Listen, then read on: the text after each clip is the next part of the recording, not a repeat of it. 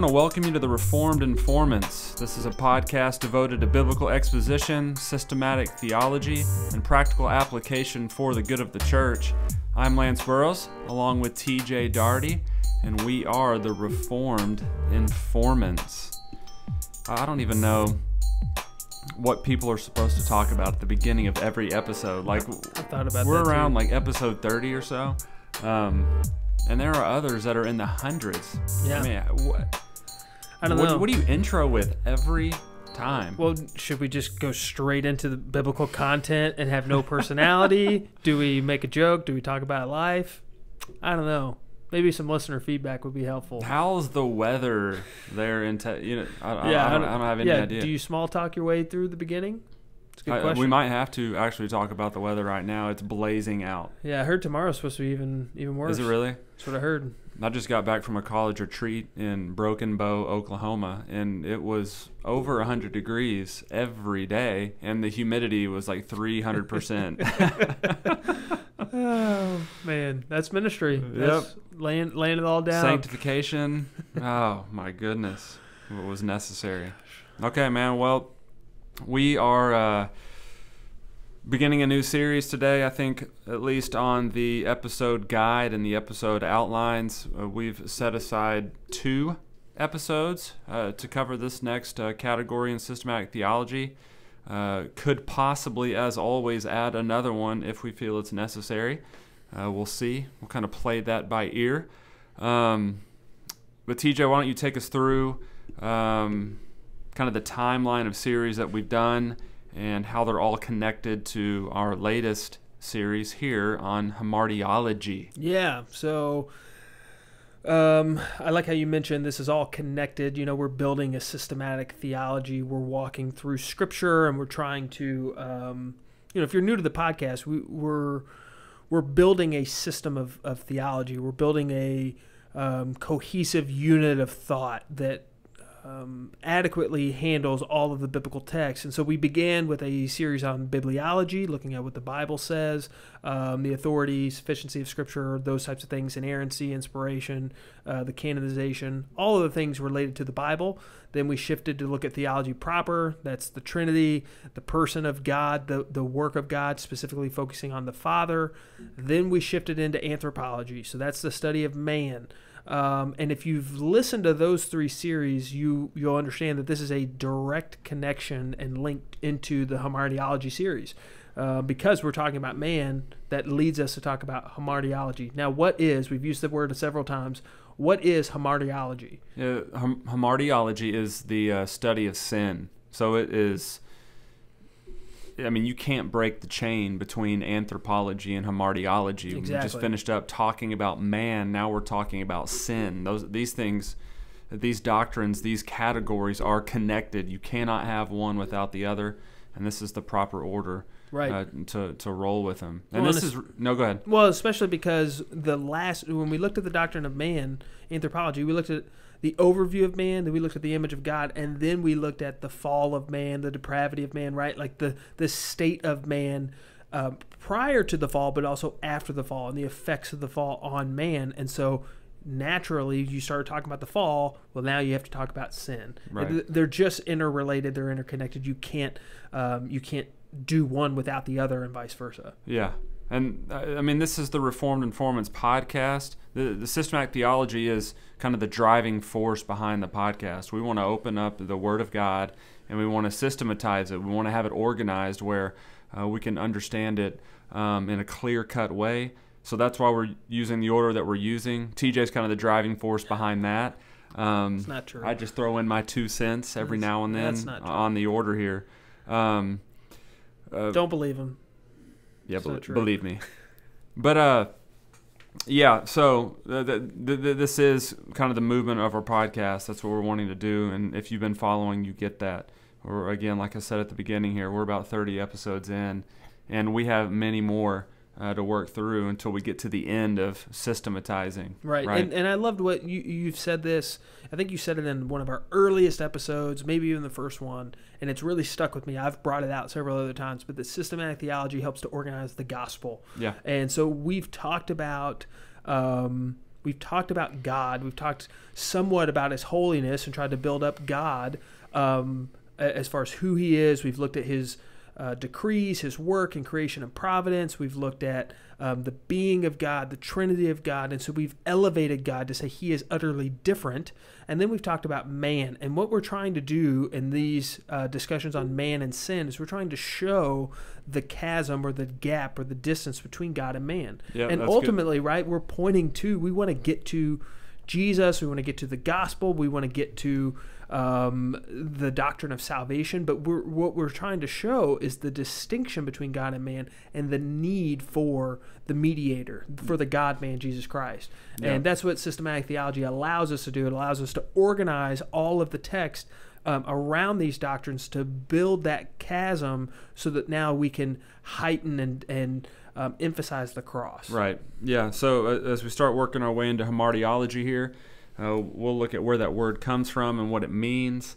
As we have the backdrop of God's holiness that this doctrine is really set before, when we're talking about the sin of man, that's in comparison to the purity and the holiness and the righteousness of God. His character is absolutely spotless. And as we work through all of these texts today, we're going to see that man's character is not spotful. Is not spotless at all. So, TJ, take us through Hamartiology in terms of where we get that word and what that word means. Yeah, the word Hamartiology comes from the Greek word hamartia, which is translated as sin. So we did a series on anthropology. That comes from the Greek word anthropos, so the study of man. In the same way, hamartia, the Greek term, that is translated as sin. So as you mentioned earlier, this is the study of sin, the doctrine of sin. And what's funny is when you start thinking about us building these series, it makes perfect sense to do a study on the doctrine of God, who God is, and even to an extent on the doctrine of man. We talked about the necessity of that, kind of the self-importance and self-analysis. And you get excited. Like, I don't know about you, but when we come in, certain episodes like really get me excited to talk, Sometimes they surprise me, like the image of God one. We've talked about that. Like, I was not ready for how cool that was going to be. Yeah, that was good. But this, like, why are we having a conversation about the doctrine of sin? The conversation here. Why are we doing that? It's not a flashy episode, right? Like you said, right? Yeah. This isn't your suit and tie episode. Right. It's more like we're just getting dragged through, an oil pit here.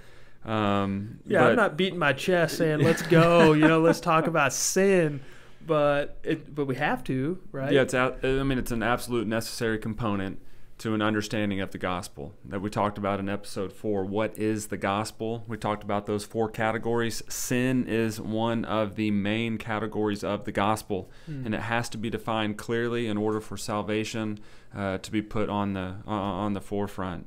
So let's work through a couple definitions for sin. We pulled together probably, 6-7 different bullet points to kind of outline what sin means.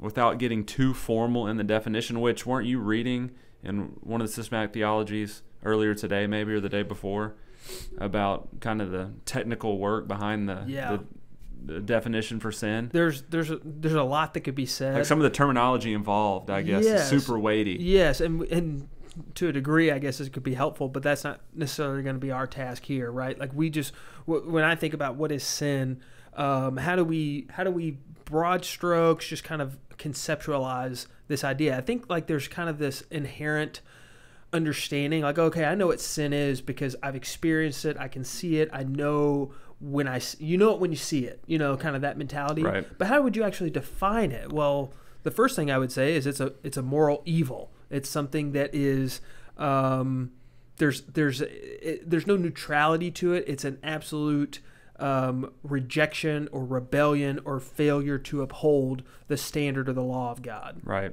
What would you add to that? How would you so it starts that? with God's standard. It's a moral evil that's against His standard. It's a failure to fulfill His revealed law. It goes against His nature. It goes against His character. and it goes beyond like a physical act, by the way. Of course, committing adultery is sin, but even the desire to commit adultery is sin. So we're not just talking about physicality, although that is a major component of it. It actually goes much deeper to that, even down to the core of humanity, right? Yeah, and I think I would add to that, and I really liked what you said there, and I would add that there's a distinction to be made between sin and sins, right? Like we commit sins, but we have a heart that is characterized by sin, right? Like that sin is at the root of who we are. And so like we've said this before, we aren't sinners because we sin, rather we sin because we are sinners. So it's this sinfulness, it's this disposition, this inclination towards rebellion, towards wrongdoing, towards selfishness, towards pride, towards rejection of God's standard. We mentioned the phrase it's a moral evil. That should be distinguished between like a natural evil, so things that maybe come up in like natural disasters. That's not sin, although that may be part of the effect of sin, right? But sin is a moral, like there's a decision that's made. There's something in the heart that is pulling you towards that evil disposition. Yeah. Yep. I would just add to that any lack of conformity, active or passive, to the moral law of God. And we're talking about the inner disposition, we're talking about the thoughts, we're talking about the desires, and of course we're talking about the act itself, right? So would you would even say then, active or passive, you would even say that failure to do something, even if I'm not acting in open rebellion, but rather I've failed to be obedient. Right. Like that there's a passive nature, sins of commission versus omission type of distinction. Could you flesh that out a little bit? Well, we're commanded to love God and love our neighbors, right? Well, I can't do that perfectly, even in a passive way. I can actively pursue God and the gospel and Christ and actively pursue loving others, but I can't fully fulfill that every second that I live, right? But I'm not intentionally not loving God. Right. It's just not a possibility for me to do that 24/7 every day that I live, even after conversion. Mm-hmm. That's I don't know if that's what. Yeah, no, that's really good. That's the inherent sinfulness within us that even though we are not willfully rejecting and openly rebelling against God in a particular moment, there's an incomplete and ineffective submission to God's perfect standard. Right. Like to live up to that perfect love of God. Right. How do you perfectly love God? Well, maybe I'm just sitting there watching TV. I'm not doing anything rebellious, but am I perfectly loving God in that moment? That's the issue, right? That's the question.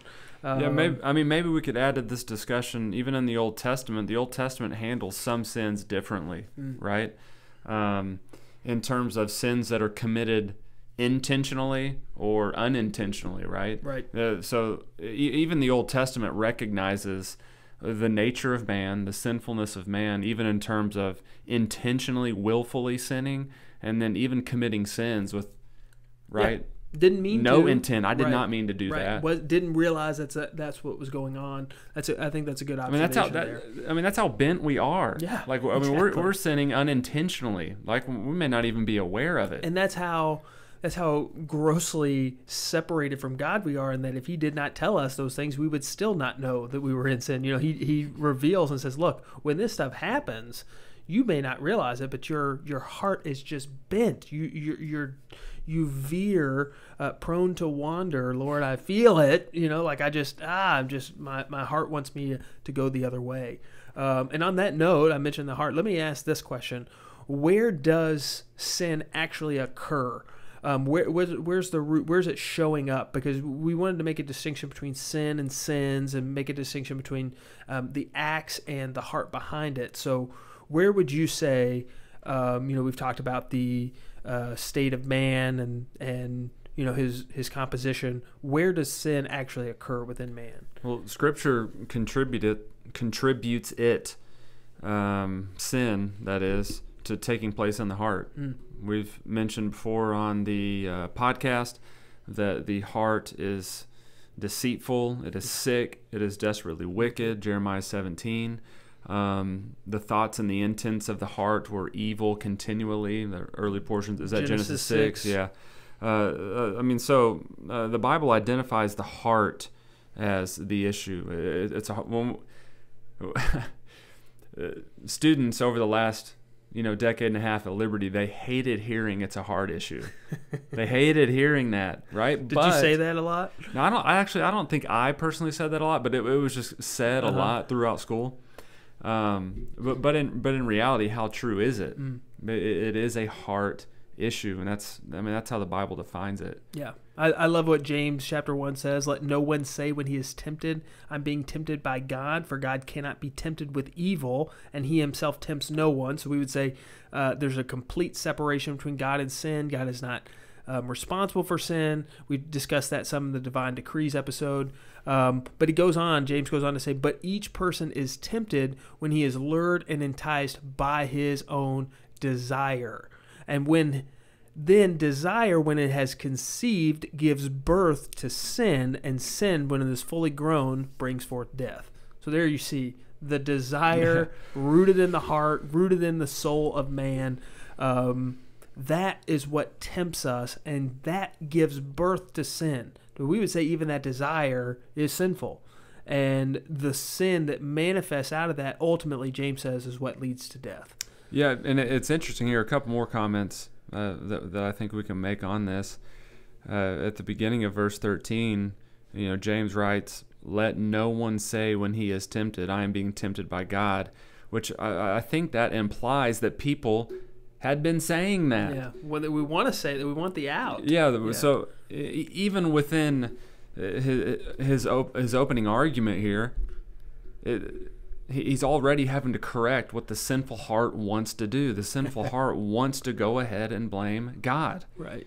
And then, of course, he brings clarity to that issue that God can't do that, like we mentioned at the beginning of the episode, because of God's holy character.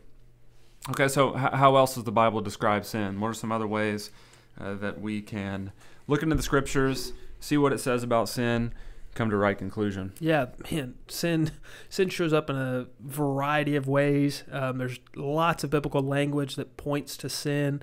And I think when you read Scripture, when you've kind of got this is what systematic theology does for us. It gives you the lens to read in a way where you say, hey, I know that even though the word sin did not show up in this particular case or in this English translation, that's what it is. That's what's at the heart of it. One of the phrases that the Bible uses frequently to describe sin is this word that's translated as to miss the mark, because that's in a lot of ways, boil it down, that's what sin is.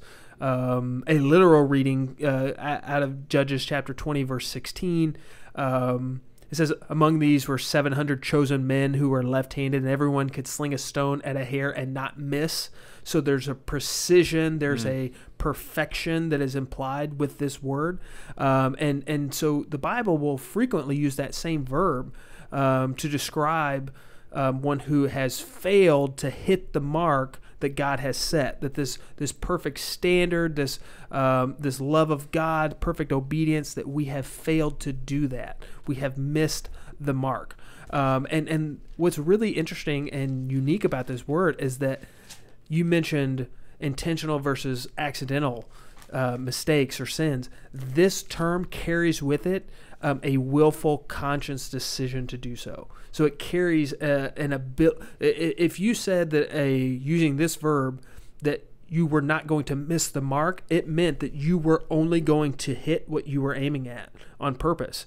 If you were to miss the mark, it would mean I've intentionally not aimed where I'm supposed to. So I've intentionally it's intentional. done. It's intentional. That's attached to the word. That's attached to the word. It's not an accidental mistake. And so the Bible carries with it, using this term, a weightiness, a decision, even if it's subconscious. I think we need to be careful about that. Sometimes we may not realize that that's really what our heart is doing. Our heart is wanting self-gratification.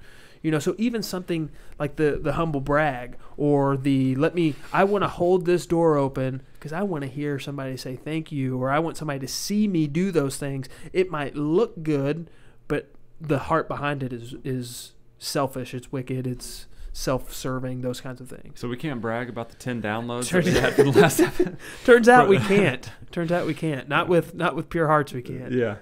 Well, I like what you said there about attached to the word is this intentionality behind the sin, because John chapter 3 says that men love darkness, right? They absolutely love it. Our sin is, again, it's not that we don't want to sin. We love to do it. Mm-hmm. We're intentional with it. And I think if we're honest with ourselves, we can think back to numerous times where we have been creative in ways to let our sin manifest itself. Mm-hmm.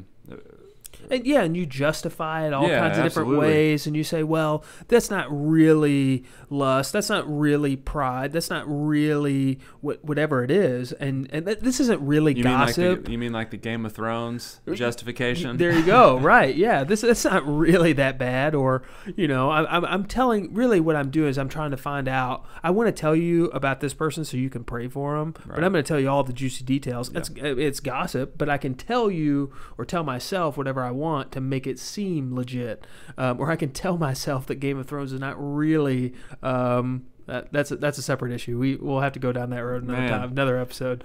But you're exactly right. Get people hot. Yeah, you're exactly right. We're not trying to lose one of those 10 gracious. Downloads. Stay with us here. Stay with us. Okay, what else? Missing the mark. What other terms does the Bible use? Just real quickly that maybe identify sin. I think of transgression. He was wounded for our transgressions, right? Our iniquities. Isaiah chapter 53.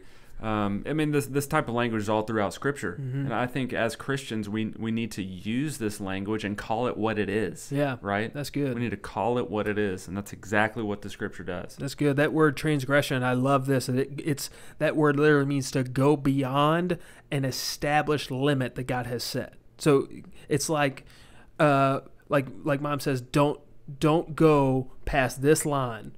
And you just walk right over. That's transgressing. That's going beyond what Mom said when she said, "Do not come into this room. Don't cross that threshold. Don't do that thing. Don't make me tell you again." Right, like all those, and we can all relate to that. And it's the same thing with God's law. One of the words that I think best captures what sin is at its heart is rebellion. Yeah.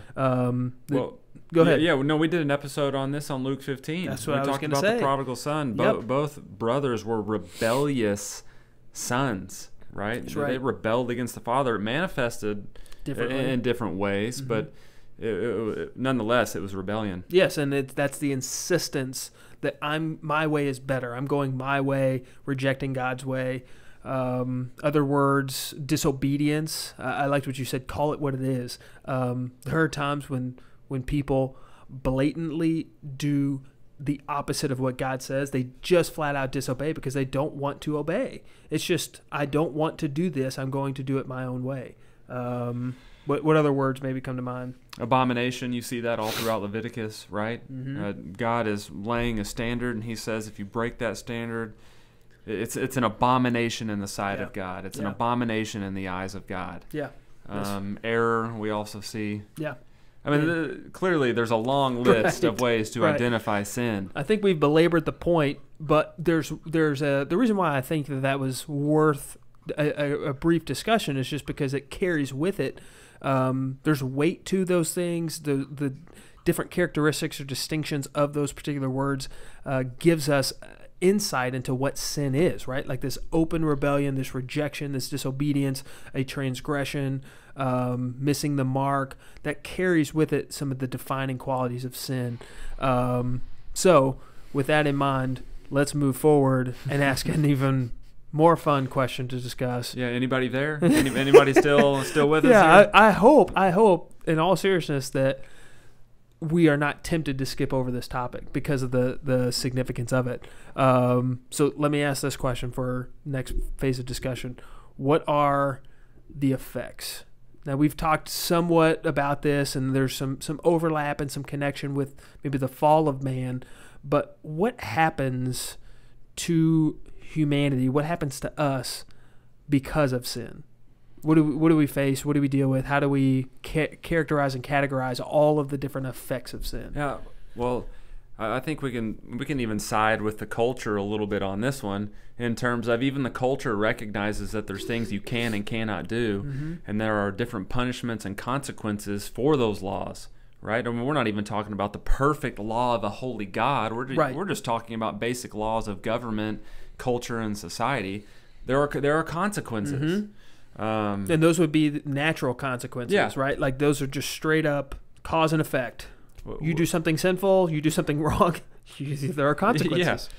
Yeah, that's easy to see. Breaking laws, whatever it is, criminally speaking. Yeah, speeding down the highway, you got to pay a fine. Yeah. That's what happens. You get pulled over. Like you've done something, you've broken a law, now you have, if you're a teenager and you talk back to mom and dad and they take away your cell phone and your car keys, like you're grounded. Like there's punishment because you have acted out of you've rejected and rebelled against the authority. So there's natural consequences, and those same things, but you see that happen in the lives of people that we know and care about. You watch their lives just fall into utter disarray, and you go, look, if you would just adhere to what God has said, you would save yourself from all these troubles. Like, look at all the struggle you have because you continue to sin. Those are the consequences of that. Yeah, look, 1 John tells us that God's commands are not burdensome, right? God isn't laying out his holy law to beat people down. Right. He's laying out his holy law as a reflection of his character and for the best way for people to live. Right. If everybody would just abide by the law of God, the world would be a much better place. Gosh. But nobody's having it because of sin. Right. Right. So in terms of sin and my relationship with God, what does the Bible describe or lay out for that category? Yeah. So you've got those natural consequences, which are they're not good. That's not good news. They're bad enough. But there's a lot more significant consequences, and the first thing that comes to mind when you think about the distortion or the struggle between our relationship with God and man is that there's now a divine disfavor, or like man has fallen out of the graces of God. You can go all the way back to Genesis, and you just Adam senses this. Right, like when he knows, and what does he do? He hides. He bolts. Yeah, he doesn't want to be around, and he knows, like, Dad's getting the belt kind of feeling, like you just that feeling like, okay, I'm no longer in his favor. And the Old Testament frequently speaks of this strained relationship. God is angry with sinners. He's angry with Israel. And there's now enmity and hate between God and man. Where are you taking us here? Well, yeah, I was following along with you there, and you basically alluded to it in Psalm chapter 7, or not chapter, because there are no chapters in Psalms, by the way. Psalm 7. Yeah, that's good. Verse 11, it says, God is a just judge, and God is angry with the wicked every day. Oh, yeah, that's what has happened. That's straight out of the text, right? That's what it says. Hey, while you're in the Psalms, the book of the Psalms, look over at Psalm 5, verse 5. Yeah. What do you got there?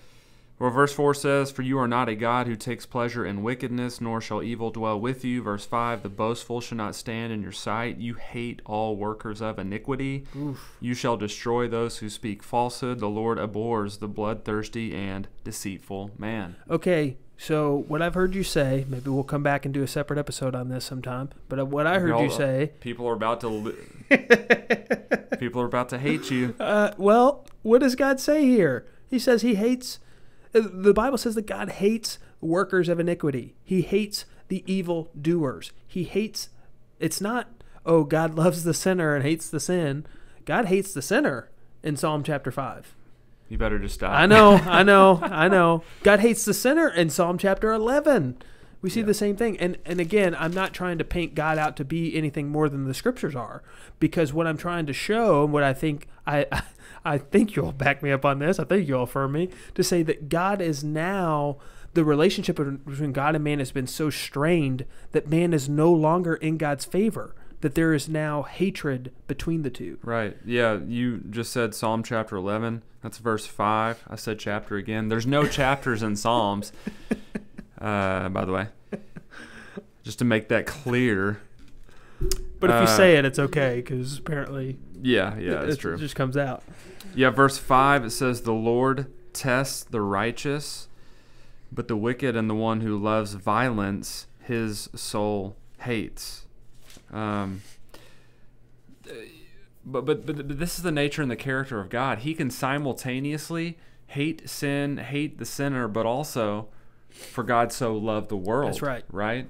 He has the capacity with his own character to do both and act on both righteously and justly. That's right. And that's a good balance there, because the Scriptures say both.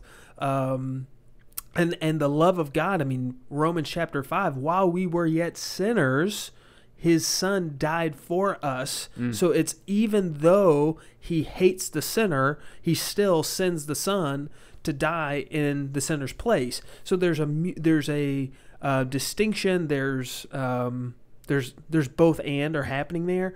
But what we need to recognize is that sin has caused a strain on that relationship. And it's not, by the way, it's not just that God hates the sinner. It's that the sinner hates God, right? We've talked before about Colossians chapter 1. It's a two-way street. Yes, like the man is at enmity with God. We are hostile in mind. We do evil deeds. We are alienated. We hate God. That's what Colossians 1 tells us, apart from Christ. What would you add to that? Yeah, man, I was going to go to Romans chapter 5. There are chapters in Romans, just in case you guys didn't know. For anybody still out there. Yeah, Romans 5:10 says, "For if when we were enemies, we were reconciled to God." So the Bible even, says that unbelievers are enemies of God. Yeah, Romans chapter 8, if you flip over a couple of chapters there, and Romans chapter 8, verse 7 says that for the mind that is set on the flesh is hostile to God, for it does not submit to God's law. There's hostility both ways. And the relationship has been severed. There's strain. There's no more favor. There's no more fellowship between God and man. So when we talk about the consequences of sin, yes, I have to pick up the pieces of sin in my life, in the sense that I have to pay my fine, and I have to, deal with the natural ramifications of sin. But there's a weightier spiritual ramification. That is the severing of that relationship between God and man. Dude, that's heavy. I can't believe you just said that. That was so good. How many traffic fines have I had to pay throughout my years to get back in right standing? But there isn't anything that I can do to pay for my sins on my own, spiritually speaking. That's right. Right? Which is why this is so important, to point us to the gospel, right? Like, this is taking us to the cross. We have to know this. We have to get this to understand we're not just in this state of like, we've got some issues, but God can come kind of clean us up.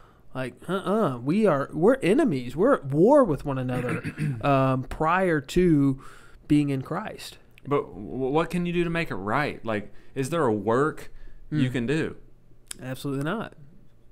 I mean that's what we're getting at here. Yeah. There isn't anything that the sinner can do to get back in right standing with God on their own. That's right. By their own flesh. That's right. And I mean, this is where we're going in systematic theology, but That's even here just in this episode, that there's hope for the sinner. Yeah. Right. Okay, let's continue. Before we get there, yeah, let's continue in this discussion. Not only is there a severing or an impaired status of the relationship between God and man, but what else does man face because of sin when it comes to their relationship with God? Are we talking about in the courtroom of God, or are we talking about death? But prior to death in the courtroom. Well, man is guilty before God. We understand that term guilty. We understand what is attached to that. And the courtroom of God, one, you can't stand in that courtroom, but you are guilty before God because of your sin. You've violated his holy law, and you have not upheld his perfect holiness, and you are deserving of punishment. And we're not talking about a fine, right? That's right. We're not talking about a little probation or suspension. Yeah, because you're not sinning against a civil government. You're sinning against the sovereign, holy, righteous, perfect, sovereign creator God. I said sovereign twice, but that's not a bad thing, I guess. Yeah, there's a couple chapters in the Psalms that we could talk about. Anyway. No, that's really good. Because when you're guilty, here's what's really important to recognize. When you're guilty, you owe something. There's something that's owed because of your guilt. In some cases, you owe community service, you owe a fine, you owe life, you owe years of servitude, or whatever that might be. But when dealing with God, the payment that is owed is eternal, because it's an eternal God, which means one of two payments is acceptable. One is an eternal suffering in hell. The alternative is the sacrifice of the eternal Son. Those are the only two means by which a sin against an eternal God can be paid for. Yeah. And so there's guilt that is attached to us. And ultimately, where does that guilt lead to? According to Romans chapter 6, verse 23, death. Yeah. Right? So the consequence of sin is death, or the wages of sin is death. The book of Ezekiel talks about the soul that sins shall surely die. The Bible is clear that sin and death are linked together. Genesis 3, sin enters the world. Genesis 5, it's just naming off a bunch of dead people and how long they lived, right? So help us kind of flesh this out real quick here. What do you mean? So in Genesis 3, God says, on the day you eat of this fruit, you shall surely die. So he says, when you sin, there is now death. And he equates the two, he connects the two. But they don't actually die right away. So are there multiple types of death? How do we answer that question? Yeah, there are multiple types of death. We've got physical death. We understand physical death. We also have... Is that because of sin? Oh, yeah, I would argue, yeah. Okay. Oh, yeah, absolutely. So the decaying of my body, the fact that I don't stay healthy, the fact that I get old and my body starts to shut down, and then I eventually, that's because of the effects of sin. Absolutely, absolutely. The Bible's clear I would agree. on that. Yep. There's also spiritual death that also took place in the garden, Genesis 3. And there's also eternal death. And the Bible speaks of that as well. There's a couple places in Revelation, I'm trying to think of them offhand. Maybe Revelation chapter 2 that talks about a second death. Revelation 20, I think, right? With the millennium, yeah. Talking about the second death that occurs. Don't quote me on that. No, yeah, right. I think Revelation 20 is the other place where it talks about the second death. So death is mentioned in Scripture from cover to cover, but also different types of death, like we've at least tried to identify here. So we understand the physical aspect. Every person physically dies because they have sinned. Spiritual death takes place because every person has sinned. So, and that spiritual death is that separate. It's everything else we've been describing, right? Like that's the alienation, the hostility. And we've talked before about how, man, Ephesians 2, we're born spiritually dead. Jesus says, let the dead bury their own dead. Right. Like that's what does he mean? He means let the spiritually dead worry about those things. Death is the natural state of the sinful man. Right. Because of that sin. So let me ask you this. So we've got three kinds of death: physical, spiritual, eternal. Who can escape eternal death? Or does everybody face eternal death? Look, we all Physical death, look, we're all going to die unless the Lord returns. Right? Okay. Spiritual death, well, we're born sinners, so we're already spiritually dead. Ephesians chapter 2. Do we all face eternal death? No. Eternal death is the final state. If left unchecked, spiritually dead. When you physically die, if you are physically dead and spiritually dead, you will be eternally dead. Right? Like you have the eternal second death that comes, and that is, we've discussed this on an episode of annihilationism. It doesn't mean that you no longer exist. It means that there is eternal death and punishment that is attached to that. So those who are born again do not face that second death. Yeah, there's an eternal life. Right. Yeah, there's an eternal state for unbelievers and believers. That's right. The human soul is eternal going forward. Look, and we've got episodes on that for the Reformed Informants podcast lined up.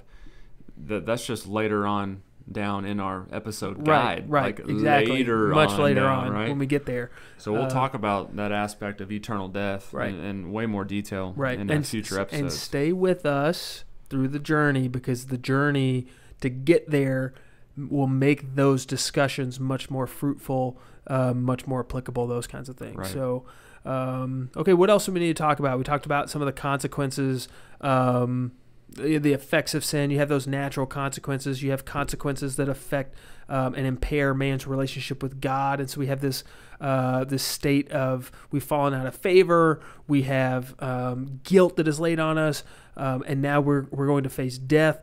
What other consequences or effects or things are worth mentioning as far as where we find ourselves now because of sin?